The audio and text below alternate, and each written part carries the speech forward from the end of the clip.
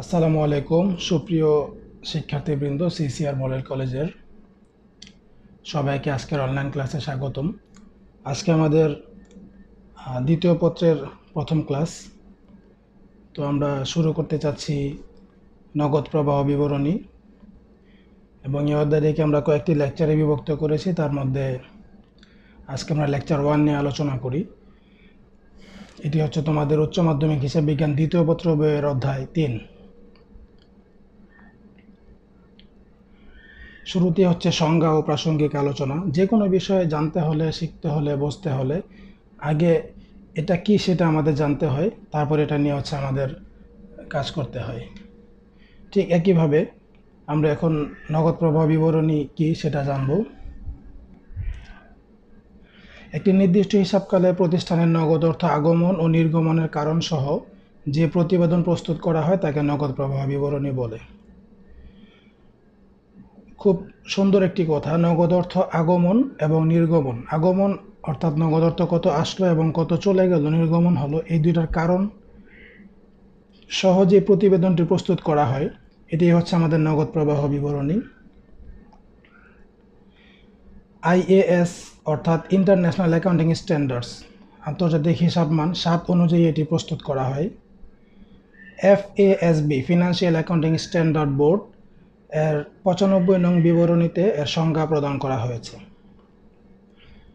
1984 সালের কোম্পানি আইন অনুযায়ী আর্থিক বিবরণীর অংশস্বরূপ এটি তৈরি করা বাধ্যতামূলক। আমরা সবাই জানি অংশীদারি কোম্পানি আইন 1994, এবং প্রত্যেকটা কোম্পানিকে এই আইন মানতে হয়, এবং ওই আইন অনুযায়ী নগদ প্রবাহ বিবরণী প্রস্তুত করা বাধ্যতামূলক। এখন আমরা দেখি হচ্ছে এর উদ্দেশ্য, গুরুত্ব বা প্রয়োজনীয়তা, অর্থাৎ কেন প্রস্তুত করা হয়, কি প্রয়োজন আছে এটার। প্রথম হচ্ছে নগদ আন্তঃপ্রবাহ ও বহিঃপ্রবাহ নির্ণয়। কত টাকা প্রতিষ্ঠানে একটা নির্দিষ্ট সময় এলো এবং কত টাকা চলে গেল সেটা নির্ণয় করার জন্য নগদ প্রবাহ বিবরণী দরকার। আবার ভবিষ্যৎ পরিকল্পনা প্রণয়নের সহায়তা। প্রতিষ্ঠান যখন জানবে তাদের কত টাকা নগদ আসতেছে, কত টাকা যাচ্ছে, সেই অনুযায়ী ভবিষ্যতে তারা নগদ পরিকল্পনাটা করতে পারবে, বাজেট করতে পারবে। সার্বিক নগদ অবস্থা ও তারল্যের গতি প্রকৃতি মূল্যায়ন। আমরা জানি যে কোনো প্রতিষ্ঠানের সবচেয়ে তরল সম্পদ হচ্ছে হাতে নগদ বা নগদ টাকা, এবং এর যদি সঠিক হিসাব রক্ষণ করা যায় তাহলে সম্পূর্ণ নগদ অবস্থাটা জানা যায় এবং এর ফলে সিদ্ধান্ত গ্রহণ করা খুবই সহজ হয়। লভ্যাংশ ও দায় পরিশোধের সামর্থ্য যাচাই। শেয়ার হোল্ডারদেরকে তাদের শেয়ারে বিনিয়োগের বিপরীতে যেই লাভের অংশ দেওয়া হয় সেটা হচ্ছে লভ্যাংশ। এটা সাধারণত নগদেই পরিশোধ করা হয়। আবার প্রতিষ্ঠান যে দায় নেয় সেটাও নগদেই পরিশোধ করতে হয়। তো নগদ প্রবাহ বিবরণী প্রস্তুত করা হলে কতটুকু নগদ আগমন হচ্ছে বা কতটুকু নির্গমন হচ্ছে এর উপর ভিত্তি করে প্রতিষ্ঠান সিদ্ধান্ত নিতে পারে যে লভ্যাংশ বা দায় কতটুকু পরিশোধ করা যেতে পারে। মোট সম্পদের পরিবর্তন মূল্যায়ন, অর্থাৎ মোট নগদে কত টাকা সম্পত্তি কারবার ক্রয় করলো বা কত টাকা সম্পত্তি বিক্রয় করলো, এর ফলে কতটুকু পরিবর্তন সেটা মূল্যায়ন করা যায়। তো এর আগ পর্যন্ত আমাদের ছিল নৈর্ব্যক্তিকের জন্য কাজে লাগবে, সবাই ভালো করে দেখবে। এখন হচ্ছে আমরা একটু অঙ্কের দিকে যাব। এই অধ্যায় থেকে প্রতি বছরই একটি করে অঙ্ক এইচএসসি বোর্ড পরীক্ষায় তোমাদের থাকবে। তো প্রস্তুতকরণ ও কার্যক্রম। এক্ষেত্রে নগদ প্রবাহ বিবরণী দুটি পদ্ধতিতে প্রস্তুত করা যায়। একটি হচ্ছে পরোক্ষ পদ্ধতি আর অপরটি হচ্ছে প্রত্যক্ষ পদ্ধতি। এছাড়াও প্রত্যক্ষ পদ্ধতি হোক বা পরোক্ষ পদ্ধতি হোক, যখনই আমরা নগদ প্রবাহ বিবরণী প্রস্তুত করব, এই যে নগদ যে কার্যক্রম অর্থাৎ নগদ অর্থ আসা যাওয়া যেটা, এই আসা যাওয়াটাকে আমরা আবার 3 ভাগে ভাগ করব। তার মধ্যে প্রথমটা হচ্ছে পরিচালন কার্যক্রম, এরপরে আছে আমাদের বিনিয়োগ কার্যক্রম এবং অর্থায়ন কার্যক্রম। তো আমরা আজকে পরিচালন কার্যক্রম নিয়ে আলোচনা করব, তাও পরোক্ষ পদ্ধতিতে। এখানে কি কি আসে বা কিভাবে আসে। তো লক্ষ্য করো, আয় বিবরণীর কিছু দফা ও আর্থিক অবস্থার বিবরণীর চলতি সম্পদ ও চলতি দায়ের হ্রাস বৃদ্ধি আসবে। অর্থাৎ অঙ্ক করার জন্য আমাদের আয় বিবরণীর কিছু তথ্য দেওয়া থাকবে এবং আর্থিক অবস্থার বিবরণী সাধারণত 2টি বছর, তুলনামূলক 2টি বছরের তথ্য দেওয়া থাকে। অনেক সময় শুধু পরিবর্তনগুলো দেওয়া থাকে, কতটুকু বৃদ্ধি কতটুকু হ্রাস। তো ওখান থেকে চলতি সম্পদ, চলতি দায় এবং আয় বিবরণীর দফা, এই কয়েকটা আইটেম আমাদের পরিচালন কার্যক্রমের মধ্যে আসবে। যেমন আমরা একটা ছক আকারে যদি দেখি কি কি আসতে পারে। প্রথমে নিট লাভ বা নিট ক্ষতি আসবে। যদি নিট লাভ হয় তাহলে যোগ হবে, নিট ক্ষতি হলে আমরা বিয়োগ করে দেখাবো। আর বিয়োগ বলতে টাকার অ্যামাউন্টটাকে আমরা ব্র্যাকেটে রাখবো, এটাই বিয়োগ বোঝাবে। এরপরে লিখতে হবে আমাদের পরিচালন কার্যক্রমকে নিট নগদে রূপান্তরের সমন্বয় সমূহ। এটা হচ্ছে আরেকটা হেডিং, অর্থাৎ নিট লাভের টাকাটা বসানোর পরে আমরা এই লাইনটা লিখব। এরপরে আসবে অবচয় অবলোপন, যদি অঙ্কে থাকে সেটা আমরা এখানে যোগ হবে। স্থায়ী সম্পত্তি বিক্রয়ের লাভ অথবা ক্ষতি, স্থায়ী সম্পত্তি বিক্রয় করে যদি লাভ হয় তাহলে বিয়োগ হবে, আর যদি ক্ষতি হয় তাহলে যোগ হবে। আবার চলতি সম্পদ যদি বৃদ্ধি পায় তাহলে বিয়োগ হবে এবং হ্রাস পেলে যোগ হবে। ভালো করে খেয়াল করি আমরা, নগদ টাকা ও সম্পদ, আবার বাকি চলতি সম্পদগুলো চলতি সম্পদ, যেমন মজুত পণ্য, দেনাদার বা প্রাপ্য হিসাব, অগ্রিম ব্যয়, সাধারণত এইগুলোই আমাদের প্রশ্নে বেশি থাকে। তো এই চলতি সম্পদগুলো যদি বৃদ্ধি পায়, বৃদ্ধি সরাসরি দেয়া থাকতে পারে অথবা বিগত বছর এবং চলতি বছর 2 বছরের তথ্য থাকবে, ওখান থেকে চলতি বছরের তুলনায় বিগত বছরের তুলনায় চলতি বছরে কতটুকু বাড়লো বা কমলো সেটা আমরা বের করব, সেটাকে আমরা বৃদ্ধি বা হ্রাস বলবো। তো চলতি সম্পদ যদি বৃদ্ধি পায় তাহলে যোগ হবে, বিয়োগ হবে এবং হ্রাস পেলে যোগ হবে। ঠিক এর বিপরীতে আছে চলতি দায়, যদি বৃদ্ধি পায় তাহলে যোগ এবং হ্রাস পেলে বিয়োগ। এই কয়েকটা আইটেম নিয়েই হচ্ছে আমাদের পরিচালন কার্যক্রম পরোক্ষ। এবং এই যোগ বিয়োগ করার পর উপরে যে নিট লাভ থাকবে, নিট লাভের সাথে এই যোগ বিয়োগগুলোর সমন্বয় করার পর যেটা বের হবে সেটাকে আমরা বলবো হচ্ছে পরিচালন কার্যক্রম থেকে নিট নগদ আন্ত অথবা বহিঃপ্রবাহ। কখন আন্তঃপ্রবাহ লিখব? যদি এই যোগ বিয়োগের ফলাফলটা যদি যোগের মান আসে তখন লিখব আমরা আন্তঃপ্রবাহ, অর্থাৎ এই কার্যক্রম থেকে প্রতিষ্ঠানে টাকা আসছে। আর যদি বিয়োগের ফলাফল আসে তাহলে বলবো বহিঃপ্রবাহ, অর্থাৎ এই কার্যক্রম থেকে এই পরিচালন কার্যক্রমের মাধ্যমে প্রতিষ্ঠানের নগদ টাকা চলে গেছে। ওকে, এখন আমরা যে বললাম নিট লাভ আসবে, অবচয় আসবে, সম্পত্তি বিক্রয়জনিত লাভ ক্ষতি আসবে। তো এটা যদি সরাসরি দেয়া না থাকে তাহলে হয়তো আমাদের বের করা লাগবে, এবং বের করার জন্য আমরা এখানে দু একটি কথা উল্লেখ করি। প্রথমে হচ্ছে নিট লাভ বা ক্ষতি অথবা লভ্যাংশ যদি না দেয়া থাকে। দুইটা আইটেম বলা হয়েছে, নিট লাভ ক্ষতি অথবা লভ্যাংশ। তো সেই ক্ষেত্রে আমরা একটা সমীকরণ ফলো করব, সেটা হচ্ছে প্রারম্ভিক বা বিগত বছরের রক্ষিত আয়, যেটা প্রশ্নে দেয়া থাকবে, এর সাথে যোগ করব নিট আয়। আর সমান হচ্ছে সমাপনী বা চলতি বছরে যেই রক্ষিত আয় তার সাথে যোগ করব লভ্যাংশ। এখানে বিগত বলতে যদি 2017 এবং 2018 সালের তথ্য থাকে তাহলে 2017 হচ্ছে প্রারম্ভিক বা বিগত এবং 2018 হবে সমাপনী বা চলতি। তো ভালো করে খেয়াল করো, সমীকরণটি খুবই ইম্পর্টেন্ট একটি সমীকরণ, অঙ্ক করার সময় বারবার লাগবে, যে প্রারম্ভিক রক্ষিত আয় যোগ নিট আয় সমান হচ্ছে সমাপনী রক্ষিত আয় যোগ লভ্যাংশ। এই যে চারটা উপাদানের সমীকরণ, এর মধ্যে যদি কোনো একটা না থাকে তাহলে ডান থেকে বামে বিয়োগ করে আমরা ওই মানটা বের করতে পারবো। ওকে, নেক্সট।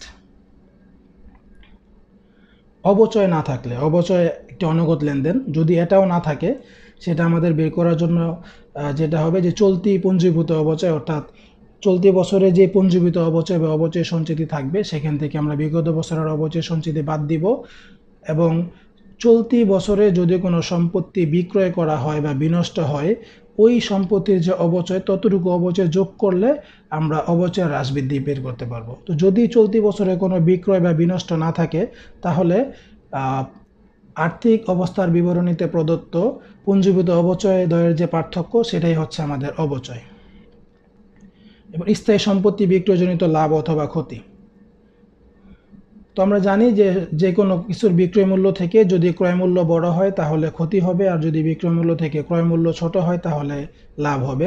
তো সম্পত্তির বেলায় লাভ ক্ষতি নির্ণয় করার জন্য ক্রয় মূল্য বিবেচনা করা হয় না, সম্পত্তির বিক্রয় মূল্য থেকে বাদ দিতে হয় বহিমূল্য। অর্থাৎ বহিমূল্য মানে হচ্ছে যেই দিন আমি সম্পত্তিটা বিক্রি করতেছি ওই দিন ওই সম্পত্তির মূল্য আমার কাছে কত টাকা আছে, দ্যাট মিন্স আমি যত টাকা দিয়ে ক্রয় করেছিলাম ওখান থেকে এতদিন পর্যন্ত কতটুকু ব্যবহার করলাম, সেই ব্যবহারটা হচ্ছে পুঞ্জীভূত অবচয়। ক্রয় মূল্য থেকে পুঞ্জীভূত অবচয় বাদ দিলে বের হয় বহিমূল্য, আর এই বহিমূল্য যদি বিক্রয় মূল্য থেকে বড় হয় তাহলে হবে ক্ষতি, আর যদি বহিমূল্য বিক্রয় মূল্য থেকে ছোট হয় তাহলে হবে মুনাফা।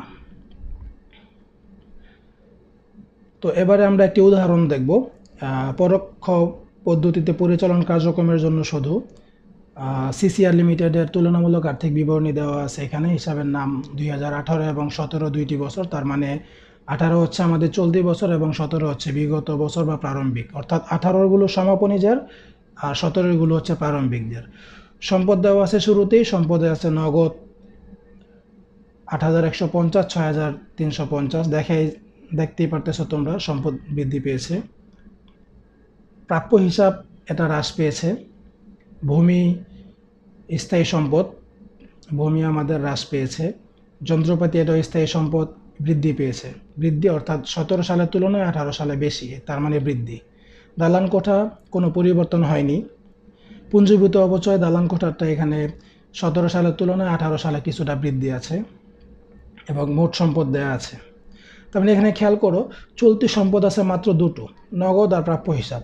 তো যেহেতু আমরা নগদ প্রবাহ বিবরণীর কাজ করতেছি, নগদের কাজটা সবার শেষে হবে, তাহলে চলতি সম্পদ বলতে এখানে শুধু প্রাপ্য হিসাব।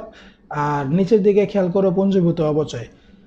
তো আমরা একটু আগে যে ছকটা পড়লাম সেই ছক অনুযায়ী পরিচালন কার্যক্রমের মধ্যে আসবে হচ্ছে চলতি সম্পদের হ্রাস বৃদ্ধি এবং অবচয় আসবে। আচ্ছা, তা আমরা প্রশ্নের বাকি অংশ দেখি।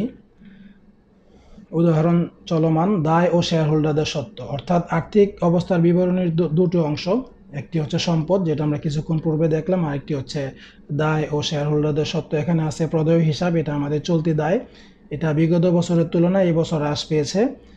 প্রদেয় বন্ড, এটা হচ্ছে আমাদের দীর্ঘমেয়াদী বন্ড, মানে হচ্ছে ঋণপত্র দীর্ঘমেয়াদী। সাধারণ শেয়ার, শেয়ার হোল্ডারদের সত্ত্ব বোঝায়, রক্ষিত আয় মালিকানা সত্ত্ব বোঝাবে, এবং মোট দায় ও ইকুইটি। এর সাথে কিছু অন্যান্য তথ্য আমাদের দেওয়া আছে। নিট মুনাফা 18,500 টাকা, তোমরা জানো ইতিমধ্যে আলোচনা করেছি যে নগদ প্রবাহ বিবরণীর পরিচালন কার্যক্রম শুরু করা হয়, পরোক্ষ পদ্ধতিটা শুরুই করা হয় নিট মুনাফা দিয়ে, এবং সেই নিট মুনাফা এখানে দেওয়া আছে। এবং 2 নম্বরে বলা আছে ভূমি বিক্রয়, কিছুটা ভূমি বিক্রয় করা হয়েছে। তো যদি আমরা প্রশ্নের আগের পৃষ্ঠায় দেখে আসি, ভূমির পরিমাণ ছিল 13,000 এবং 10,000, অর্থাৎ 3,000 টাকার ভূমি কমে গিয়েছে, আর বিক্রয় করেছে 2,450 টাকা। ওকে, আমরা সামনে যাই। করণীয় হচ্ছে পরোক্ষ পদ্ধতিতে নগদ প্রবাহ বিবরণীর পরিচালন কার্যক্রম প্রস্তুত করো। ওকে, আমরা শুরু করি। ভয়ের কিছুই নেই, খুবই সহজ এবং সিম্পল একটা কাজ। প্রথমে আমাদের ছক কাটতে হবে বিবরণ টাকা টাকা, এরপর আমরা যেটা করতেছি যে পরিচালন কার্যক্রম থেকে নিট নগদ প্রবাহ করা হচ্ছে। শুরুতেই নিট মুনাফা যেটা প্রশ্নে দেওয়া ছিল 18,500 টাকা বসাবো। এরপরে বলতেছিলাম যে আমাদের একটা সমন্বয় কথাটা লিখতে হয়, অর্থাৎ পরিচালন কার্যক্রমকে নগদে রূপান্তরের সমন্বয় সমূহ।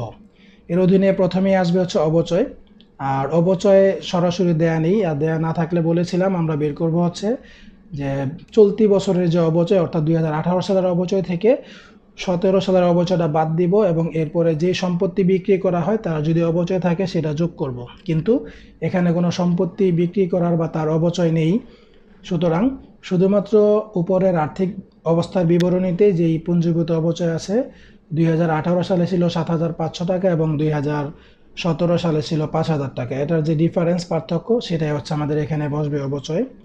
এরপরে ভূমি বিক্রয়ের ক্ষতি,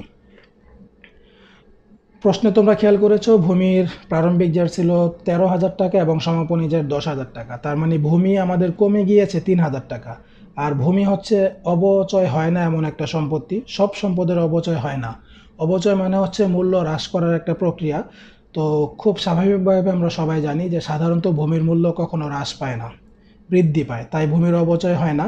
তো এমত অবস্থায় এই অঙ্কে যেটা হচ্ছে যে সে ভূমি 3,000 টাকার ভূমি বিক্রি করেছে, কিন্তু বিক্রয় মূল্য ছিল 2,450 টাকা, যে তথ্যটা আমাদের অন্যান্য তথ্যে দেওয়া ছিল। তার মানে 3,000 টাকার সম্পদ যদি আমরা 2,450 টাকায় বিক্রি করি আমাদের ক্ষতি হবে, এবং এই পার্থক্যটা হচ্ছে আমাদের ক্ষতিতে আমরা বসাবো এবং ক্ষতিটা যোগ হয়। প্রাপ্য হিসাবের হ্রাস, প্রাপ্য হিসাব হচ্ছে আমাদের চলতি সম্পদ, চলতি সম্পদ যদি হ্রাস পায় তাহলে যোগ হবে। সেটা 2018 সালে ছিল 10,600 এবং 2017 সালে ছিল 11,700, হ্রাস পেয়েছে 1,100 টাকা। এরপরে আমাদের চলতি দায় বাবদ প্রশ্নে ছিল প্রদেয় হিসাব, এটাও হ্রাস পেয়েছে, অর্থাৎ 2018 সালে যত টাকা ছিল 2017 সালে তার চেয়ে বেশি ছিল, তো ব্যবধান যেটা 9,365 টাকা হ্রাস পেয়েছে। তো আর কোনো আইটেম আমাদের ছিল না পরিচালন কার্যক্রমে আসার মতো, কারণ আমরা ফর্মুলায় বলেছি নিট মুনাফার পরে আসবে অবচয়, সম্পত্তি বিক্রয়জনিত লাভ ক্ষতি, চলতি সম্পদের হ্রাস বৃদ্ধি এবং চলতি দায়ের হ্রাস বৃদ্ধি। তো অঙ্কে যা ছিল সবগুলি প্রায় চলে এসেছে। এখন আমরা যোগ করলাম, যোগফল আসছে আমাদের 5,215 এবং এটা হচ্ছে বিয়োগের।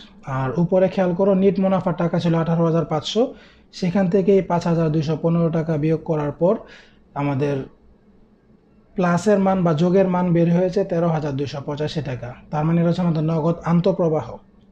আমরা লিখতে পারি হেডিংয়ে পরিচালন কার্যক্রম থেকে নগদ আন্তঃপ্রবাহ। আচ্ছা, তো এতক্ষণ আমরা যে আলোচনা করলাম, আলোচনার আমাদের মেন বিষয় ছিল যে পরিচালন কার্যক্রম থেকে নগদ প্রবাহ নির্ণয়। আশা করি তোমরা বাসায় যে ফর্মুলাটা, যে ছকটা বললাম সেটা ভালো করে প্রয়োগ করবে, সেটা পড়বে। সেটা পড়া হয়ে গেলে আমাদের অঙ্কটা খুবই সিম্পলি হয়ে যাবে এবং আমরা খুব দ্রুতই সমাধান করতে পারবো। আর সাধারণত সবসময়ই খ অথবা গ নাম্বারে অর্থাৎ 4 নম্বরের জন্য পরিচালন কার্যক্রম থাকে। তাই সবাই পরিচালন কার্যক্রমটা খুব মনোযোগ সহকারে পড়বে এবং আমরা ইনশাল্লাহ আগামী ক্লাসে বাকি যে কার্যক্রমগুলো আছে সেগুলো নিয়ে আলোচনা করব। ততদিন পর্যন্ত সবাই ভালো থাকো, বাসায় থাকো, সুস্থ হয়ে থাকো। দেখা হবে আবার পরবর্তীতে লেকচার 2 নিয়ে। আল্লাহ হাফেজ।